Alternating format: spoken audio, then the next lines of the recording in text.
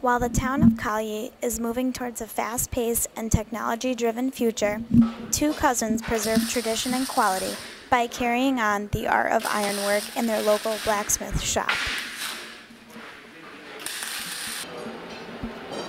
This hanger-like forge belongs to Roberto and Vincenzo Zapponi, who have been in the business for over 22 years. Roberto is currently working on a balcony for a client.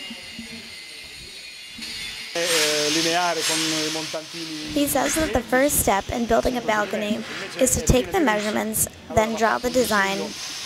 The next step is to construct the base, but it depends on the elaborateness of the design. If it's full of curves, then it will be more difficult and takes more work. He said that after constructing the base, he has to assemble all of the individual pieces. He prefers the method using fori, which are small holes. He connects each piece with bolts. His cousin Vincenzo will be making decorative pieces for the ends of a handrail today. He uses a fossil coal stove to heat up a flat piece of iron.